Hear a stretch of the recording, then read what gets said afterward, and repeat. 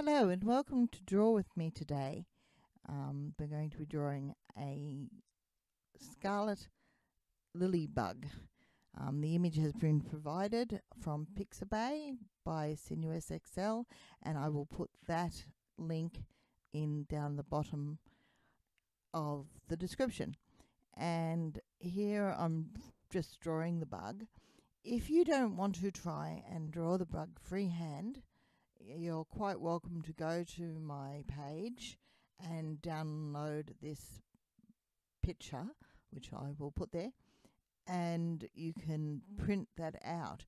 Please do not use the printing paper for your drawing, however, because it is the worst thing to draw in on coloured pencils. Transfer it, trace it onto your good, or at least better, paper. I'm using cartridge here, which isn't the best, but we'll talk about papers some other time. And this is what you'll find in your drawing books. And that's my dog Amber having her word. This is a paper that you'll find in your drawing books and the most common around. Then I'm rubbing out the lines of where it's going to be scarlet, because I don't want the graphite to show through. I'm not worrying about rubbing out the lines where it's going to be black, because it won't show at all anyway. The coloured pencils, I'll put down the bottom what pencils I'm using, but honestly any pencil that's around that colour will do. I'm not going to be fussy on brand or exact colour, just what you have already. I'm using Faber Castell Polychromos. They're a very good professional pencil at a price that isn't much higher than Prismacolors, and their light fastness is very good. They also blend quite well. Now, I've used the darker red to start the shadows, and there it is. It's a madder red I'm using, but as I said, a darker red. I use Scarlet because it's a scarlet lily bug. I could have used a darker red for the scarlet areas, but it doesn't matter. And I'm brightening the scarlet areas with orange.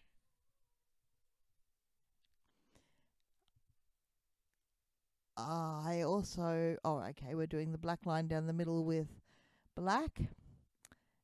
Adding some more scarlet and purple for the shaded and shadow regions.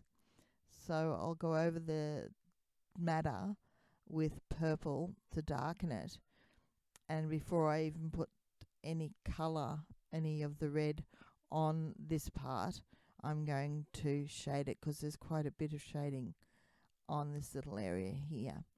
So I do that with the purple. Very light strokes. If you use heavy strokes, you'll find you'll get into trouble, because particularly with cartridge, it fills the tooth.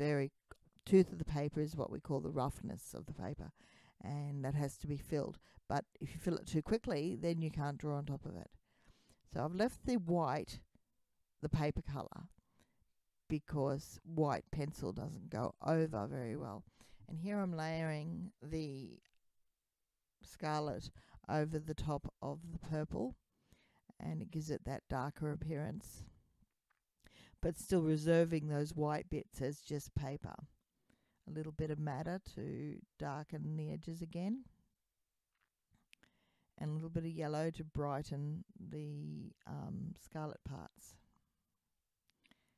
Now, the reason I'm going white over these areas is because it's not quite white. It's a pale pinky colour. So, whereas the white I will leave white, you'll see that. If I go over it using a white pencil, I'm blending in the primary colour there, main colour there, by not necessarily a primary. And then we start the other side again by doing the shadows first and reserving the areas that I want white or lighter. these areas down at the tail end will be coloured later just with the white pencil to blend the matter a little bit to give it a pinky colour. So this is all matter. Now this little bug has black dots. They're not very well seen on the far side, and when they get up close to you they get a little bit more defined, and some of these ones on this side actually have a little bit of white around them, which I'll reserve by not colouring when I go with the Scarlet. You won't see them much until I start to use a darker colour, and then they'll become more obvious. It's hard to see there that I've actually left some white, but when you get to the darker colour it shows.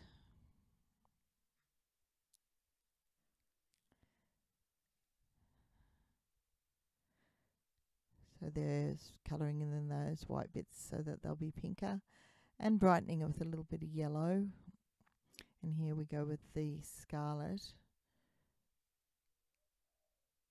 And when we get up the top you'll see, so this is the second layer of Scarlet. When they say layering coloured pencils, people sometimes think, oh, don't want to do 10 layers, 20 layers. It's not that many. Usually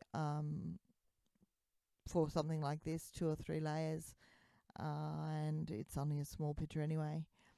For a portrait I might go up to 5, 6, 7. I don't actually count them, so I don't know, but it's not hundreds of layers. I don't panic about layering coloured pencils, but it does give more of a feeling of depth than if you do it and you don't layer. And if you try to do it all in one layer and by pressing hard, you're just going to flatten the tooth of the paper, and that won't work. You can see now the white areas that have been left. When you anytime you need to stop this, just do so, and I'll wait. I'll be here when you get back. So a bit more pink down the bottom, which is made by just going over the matter with the white pencil. See how quick it is? If only.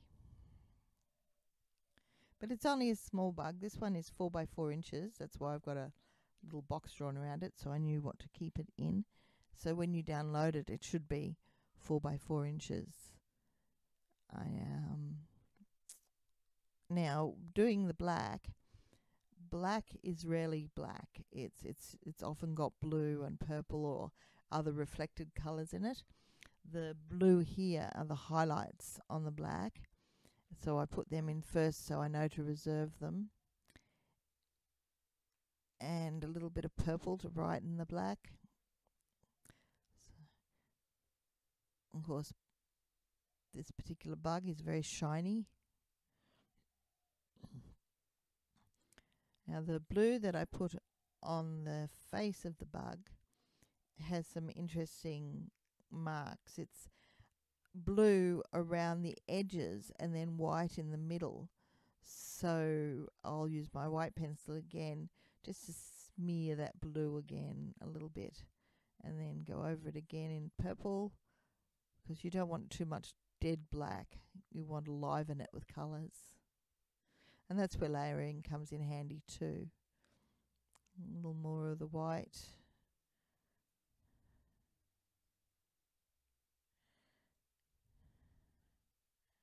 And then all those funny little triangle shapes for his antenna.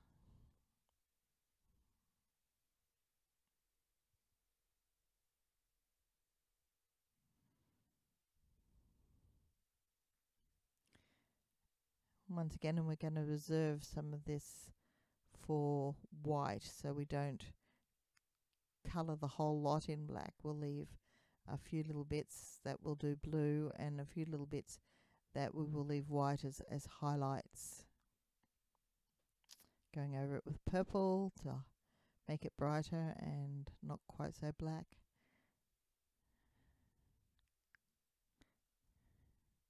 Now whenever you do anything like this, where you've got an object sitting on the ground, always ground it with a shadow. It won't look real if it's floating in midair. So we're almost finished the legs. I'm hoping to do more of these. I am hoping to do one a week if I can get the sound right. There we go with the blue areas in the leg.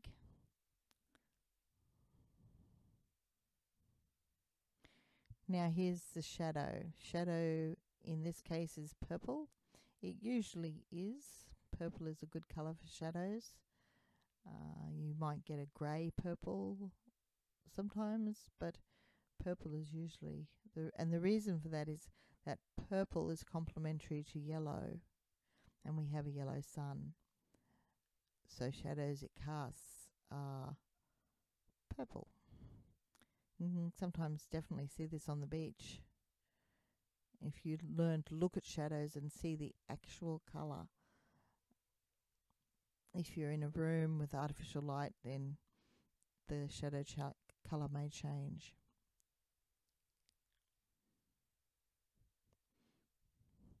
And I'm just going to go over this purple with white in a minute, just to try and smooth out the texture of the paper a little bit, because shadows are totally flat.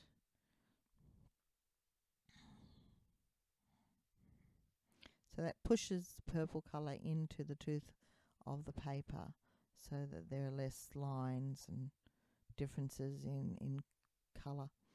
In a shadow there can be differences in colour. And that's it really, and there's the finished picture.